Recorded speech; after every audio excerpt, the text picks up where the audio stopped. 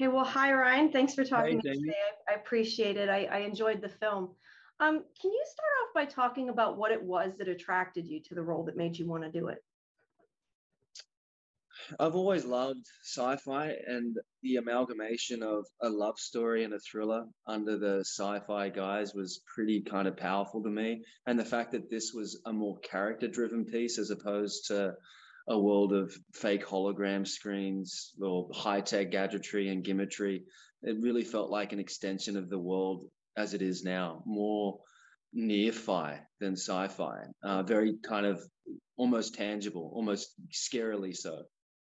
Yeah, I was going to ask. It's a very it doesn't have a lot of action. It's mostly dialogue, obviously, and it's kind of slow paced, and it reveals things very slowly. Does that make it harder as an actor to kind of keep the momentum going? No, I don't feel like that's not really my job. Is to that's more like Ivan to sort of make sure that the pacing is there. Don't get me wrong. There's still a burden of sorts to make sure that I'm still remembering where I came from and where I'm going to. That there is an overall kind of pace to the performance. But from a pace for the movie, that's sort of something I leave up to Ivan. But yeah, I think it was important to know that there was so much said. There was more said that in between the words and in the silences than what these characters were actually kind of articulating or verbalizing, I should say. Right, right. What part of the character did you, I guess, what part was the easiest for you to connect to him as a character, and what was the most difficult part? The most difficult part was the emotionless aspect to it, the lack of remorse, the this real heart and soul. That's I'm a bit more of a sensitive type of a guy, so to just sort of block off all those filters, I guess, that I would normally kind of approach every day with and my fellow humans with, to sort of literally shut that part of my psyche's down. It was quite draining, I guess. By this was a very kind of draining, if not by far the the most hardened character I've ever played in that regard. But then finding the gear shift and the trajectory shift as to when he does start sort of falling in love with April, I think that was a really interesting thing as to how that was almost like a small leak in a roof that just sort of got bigger and bigger, as opposed to just that one sort of snap of moment. It was something over the course of time that broke him down. That was really interesting for me. And then realizing, I guess, that the one thing, love, that made him feel most alive was the only thing that could kill him. I thought that was a really interesting kind of a juxtaposition as well. The other thing I want to ask is, and this may be a no, but I know as an actor, a lot of times you may get like more than we as an audience do, and we don't get a whole, other than knowing he doesn't, love. We don't get a whole lot on him. Were you given more on like his backstory and his information from the writer, other than what's in the film, that helped you? Yeah, I mean, there was, because Ivan had been sort of permeating on this for sort of 8 years. There were not necessarily, yeah, there were different versions of it, and there was sort of there were backstories that we sort of discussed, and there were different voiceovers too, that Jack's voiceover that sort of guides us through the movie. There were different versions of that, but it was all still in the ballpark. There's still supposed to be somewhat of a mystery sort of behind his existence. Dr. Bergman, played by Hugo, sort of does his best of sort of unlocking a lot of that. But I think what I love about Ivan's filmmaking as well is that he leaves a lot of those decisions up to the audience. It lets them kind of use their imagination, and where does it take them? I think that's one of my favorite quotes is by Einstein, and he says that the greatest thing that we can experience is the mysterious. And I think Ivan does a great job in this sci-fi world of leaving the mystery there. Yeah, it's very open-ended. Um, can you, and you've talked a little bit about this, but can you talk a little bit more about kind of the themes and what you pull from it? What does it mean to you? Because it is so kind of open-ended. Yeah, I think it. Yeah, I believe that we've invested so much into sort of technology and into machines, and I really feel like this is a call to arms to invest in the human condition. Ultimately, that's what I get from it. Okay. Can you talk about working with Hugo? Yeah, he's Australian royalty. You know, everyone knows and loves Hugo, and I guess we're both in the position where we're fortunate enough to meet some of our idols. And you know, sometimes they don't always live up to the pedestals we put them on. But Hugo, for me, just he was like levitating above his pedestal. He's such a wonderfully curious and graceful man, and just so inspiring. He turned up for a day where he wasn't even supposed to be working, in full clothes, and sort of said to Ivan, "Look, I'm here to work. Even if you want me to swing a boom, I'm here. I'll make it happen." So he's that type of generosity that I think we need a little bit more in the world, to be honest. Cool. You talk about him being Australian. You just made me wonder.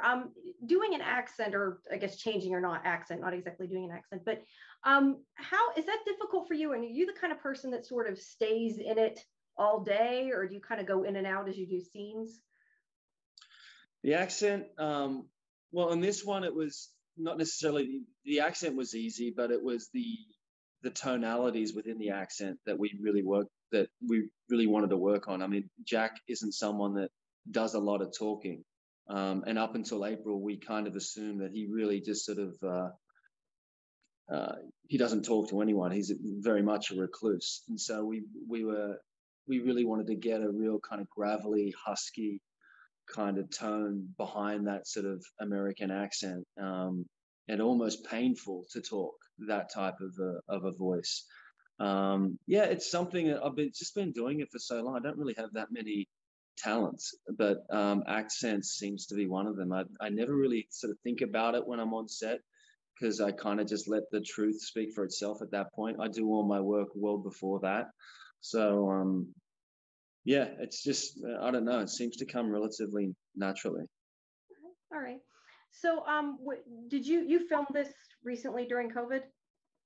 No, it Oh, was sort of 6, 8 months just before sort of that all that madness. Yeah, we shot in Mongkok in Hong Kong, and in Brisbane and in the Gold Coast. okay. Well, then I can't ask you how that affected it if you didn't film it that way. All right. No. What about working with Jillian? Can you talk a bit about getting to know her?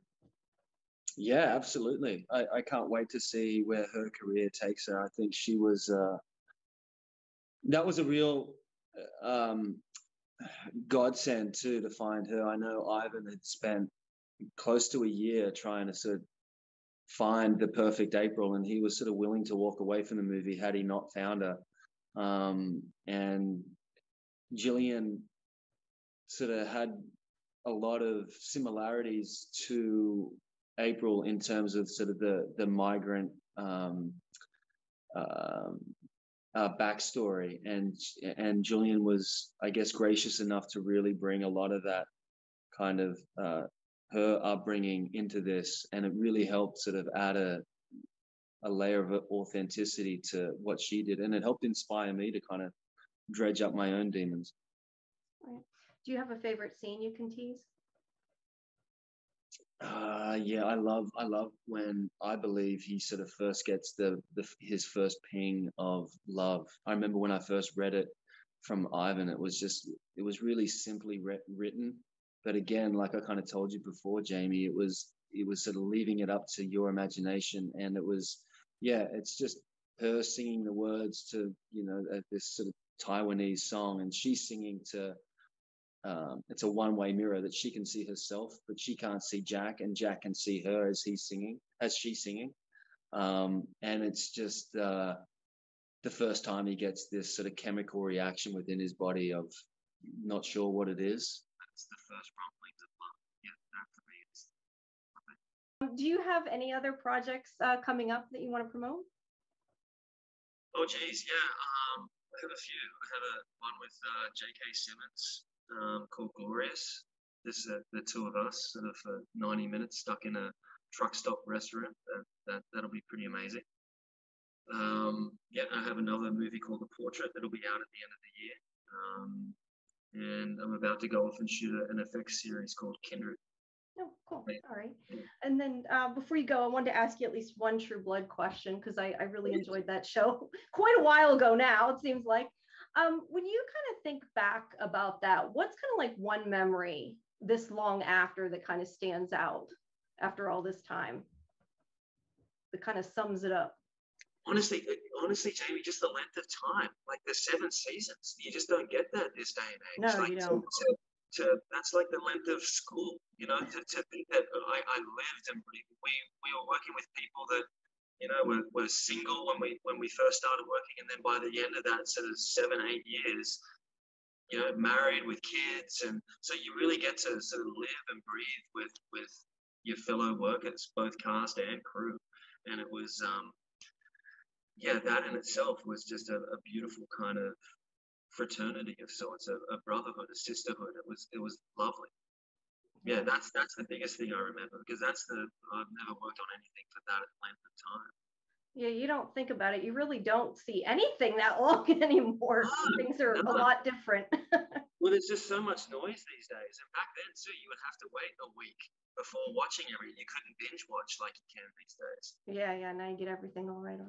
All right, Yeah. well, thank you so much. I appreciate your time, and look forward to people seeing the show so we can talk about it. Awesome. Thank you so much. All right, thanks so much. Have a good day. Bye-bye. You too, Jamie. Thanks. Bye. Bye.